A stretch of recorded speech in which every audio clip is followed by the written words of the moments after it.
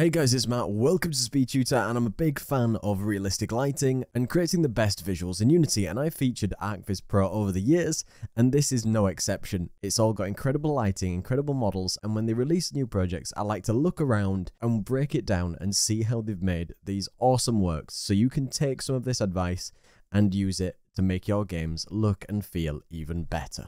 And I hate to ask, but if you've got a second, support the channel by throwing a like on this video and make sure you subscribe because it helps me out massively. And if you do want to check out my Patreon, you can get over 225 different scripts, assets and projects you cannot find anywhere else. So currently I'm in Unity 6 URP, and this is the scene for URP. They do have a HDRP version and a built-in render pipeline version too, and you can see the lighting and the realistic effects that are used. They have custom shaders for a lot of the different items, for vegetation, different pieces of cloth and other things that you'll see around, for the water, and they are renowned for doing really awesome visualization pieces with beautiful looking lighting. Materials, and you can get ArchVizPRO Vol.10 on the asset store along with their other versions too, because they've got various different places. And I'm going to run through and look over this scene and tell you what things they've added and how they've achieved this in URP. Now, just like with any scene that you've got or any project that you choose to make, you want to gather references or images to get the layout and the form of what you want and how you want the lighting to look, because then you can see the way the directional light might come in and other lights for your scene. A lot of these models are created custom with suitable detail. I can look through a bunch of these meshes and they're, a reasonable resolution for all of the assets that you'll see within the game. So you need to alter them in a way where they'll have a reasonable polygon count to make it look suitable for the scene that you're trying to achieve. You've got to remember that a lot of these assets, they will have their own UV map, which is used for texturing, but you need to make sure that you have custom light mapping UVs, because in Unity, if I show you here, and we've got this house, URP, you can see that we can generate light mapping UVs based on the UV channels we've already got. Sometimes you'll get issues with these light maps, and you need to make sure that in channel 2 usually, that you've got a copy of the light map that you'll copy over. Make sure there's no UV islands that are crossing over each other to stop any light bleeding or other pixelation issues that you'll find with your lighting. All these models will be created in a PBR workflow, so they all work in any different lighting scenario. No matter if you put this in a night scene, you drag these assets out in somewhere else. If you do get any of their packs on the Unity Asset Store, there is hundreds of assets that you can pull and use in other scenes as well. And a lot of the models, you can see they have the base color map,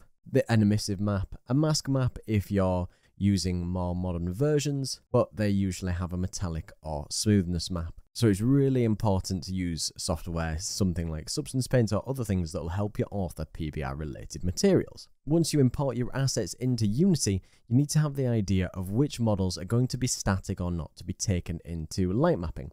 So if we look at one of these chairs here, and you can see that the LOD, and we got into the fabric, and if I take away this, you can see the fabric on this chair, and you can see that that is a static model, so it'll never move, so it can be baked into the light map when we use it. And if you've got something, a dynamic object which will move around, you don't want to mark that as static, and you want to use light probes instead. The big thing that the ArchVizPRO team do, if you look and click on any model, go to the mesh render, and in light mapping, you can set the scale in the light map. So if you want a particular object to have more resolution, and I can go into the debugging mode, this resolution is set to 5, and if we select some, say, walls here, these will set to 1, so they have much less resolution, and if I up the resolution, they will have much higher. So that anything that you want to come out in the light map to be more detailed, it's good to up the resolution if you're, say, having issues with a particular area. Now you can see in this project particularly, they use a bunch of different lights.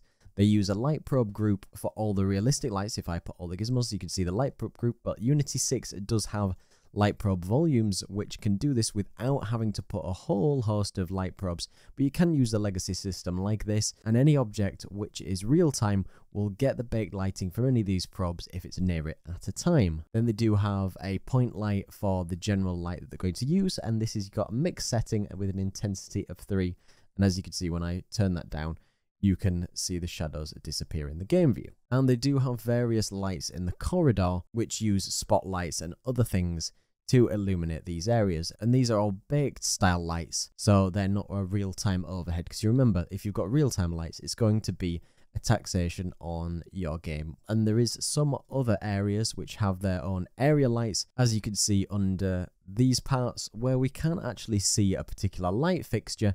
You could see a light under here. So say we're walking past this corridor here, you can just see the light that illuminates in these as if there was a light under there, and still area lights for any shelving if we want to create some ambience. You can even add these area lights to a window if you want to make the effect more prominent over a windowed area. They do, if you go to the lighting settings and you go to the environment, they do use a sky, and the sky map is a HDRI map where you can see here. And you can see that in our background. If I enable effects here, you can see the HDRI map, which looks absolutely fine when we're inside the game. Inherits some lighting from the sky when you're doing your baking, so it helps you get more of a realistic scene. Just like with elements of lighting and other things like that, they do have a load of reflection probes. If you're looking for something more realistic, it's good to have reflection probes in lots and lots of different areas, almost every single section that you have to create the most detail, and then you can make sure that these are real-time or baked. But the reflection probes should be on box projection, especially when you're on an inside scene. It can make it feel more accurate. They do use the URP decal system, which is really great, and I do have a tutorial about showing that.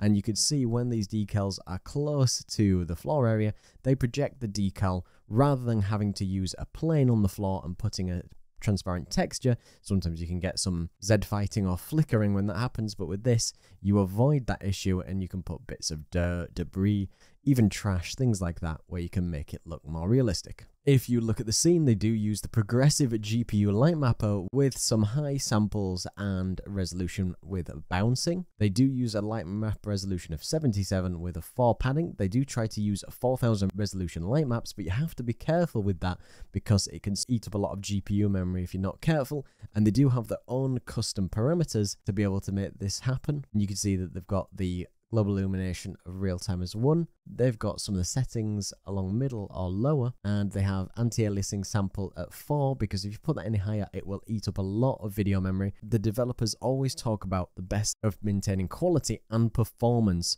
because you want to be very careful with what eats up video memory, especially if you've got very large light maps. Because you'll see these light maps ultimately around 1.33 gigabytes. And even if you look in the background of this, you can see that the HDRI map is in the background, but there's foliage placed in very particular places here, and you've got to be tactical with what lights that you do use. Like you can see a spotlight here, spotlights, point lights, and other lights. The directional light does come all the way in. This project does use a bunch of post-processing, so it's got one post-processing profile, which is a global profile, which affects the entirety of the scene. And this has got tone mapping using ACs, because it's always best at color adjustments to make the post exposure a bit brighter, because sometimes it can be very dark. Vignette to add elements of darkness around the edges of the screen.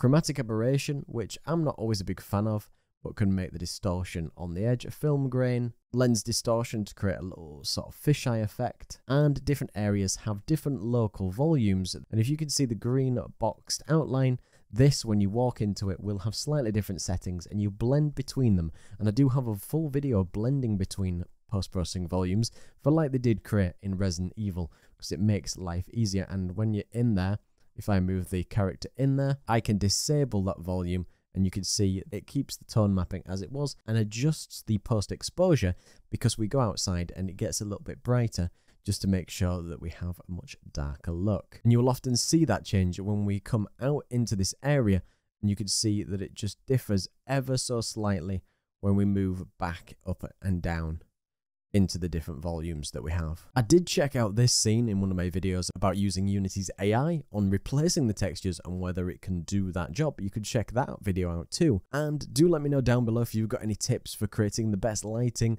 and the best features that you want out of projects. And be sure to check out all ArchVizPRO's awesome packages on the Unity Asset Store, because they have hundreds of beautiful models in each, and they have some of the most stunning work that you'll find on the Unity Asset Store to really learn from and create the best pieces. So do check out Unity's sale, all the sales on Humble Bundle. Do check out my Patreon to get over 225 different scripts, assets, and projects you cannot find anywhere else. Big thank you to Peter Steiner, Very Shooter, Jennifer, and David for their amazing support, and a big thank you to everybody else who comes to watch the video.